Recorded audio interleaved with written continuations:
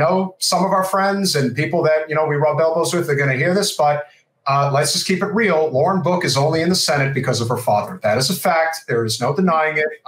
Ron Book is an extremely powerful bought her a seat. Corporate lobbyist. There is no question that a lot of that money that flowed into her coffers were either done directly by her father or by corporate special interests that are involved with him to ensure that her seat was protected. Would you agree that corporate special interest money in our political arena is one of the biggest, if not the biggest issue of our time? Absolutely. Absolutely. I mean, look, when I open up my mail and I'm getting 7 mailers about me from a ghost pack. Yep. And then we look at the financials of that ghost pack and they have no contributions and expenditures. How do you produce 7 pieces of negative mail if you have no contributions and expenditures? And that was just the tip of the iceberg here. When we talked about how much money was dumped in this race, look at the state Senate. They took and they did this 3-pack stuff where they put a Lauren Book commercial on and had 3 little dots that said Chevron Jones, Janelle Perez, and somebody else, right? And then the money that was spent from these special interest groups and put into my race was ridiculous. But what I thought was even more ridiculous is the fact that public schools were cut by $70 million this year in the state budget. But Lauren's personal charity was funded out of the same budget item that the school system was supposed to be funded from. And it has been for the last 5 years. So she's gotten $11 million from the school system budget for a personal charity. Now, look, here's the deal. If you can afford to put $5 million in a race to run against me, go volunteer and put that money in your charity and let the kids for the public school system have that other money.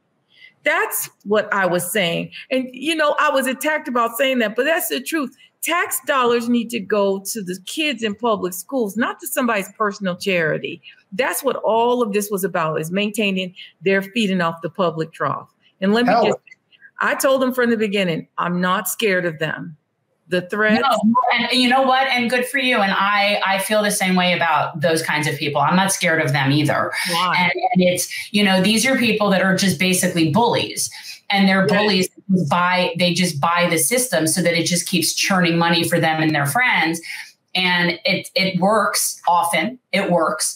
But slowly but surely, I do think that that's not going to be working for much longer. I think that we're seeing people breaking through that are non-corporate. And I think that the more we educate people that this is what's going on, that you will slowly but surely see progress happening in this arena. Yeah, we need to be working together. That's absolutely. That is very essential.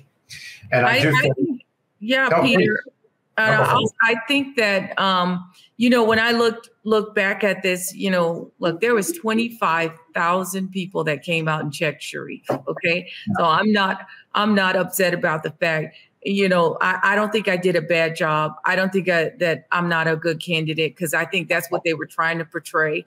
I think that they dumped a ton of money in this race to ensure the outcome that they wanted. And rammed this train down people's throats. This type of campaigning, the negative campaigning that was done, it is a form of voter suppression. And here's what it did. Great. For Black people and brown people who wanted to vote for me, they wanted to give them a reason to stay home. They didn't necessarily need the vote. They would take it if they came out. But by muddying the waters and destroying their candidate, they were able to suppress the vote, and they were effective at doing it because they ran an ad continuously, which they're being sued for. But they said, look, we're going to count the cost later. We're going to run this ad. We're going to destroy her, put doubt in people's minds, suppress the vote, and win. And that's exactly what they did. But this is a tactic that's been used nationwide.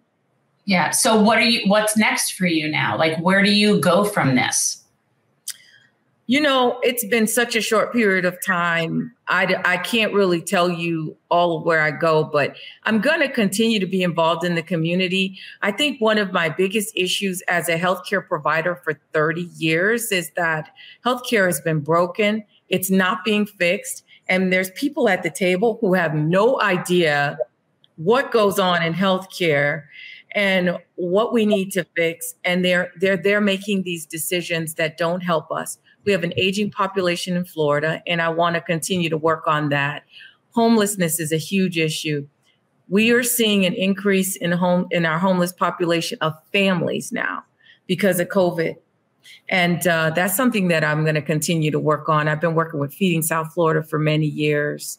I think education is really important. I have 3 girls who went to public school. 2 of which graduated from college already. And my little one, who was in public school online for 2 years because of COVID, her math scores dropped.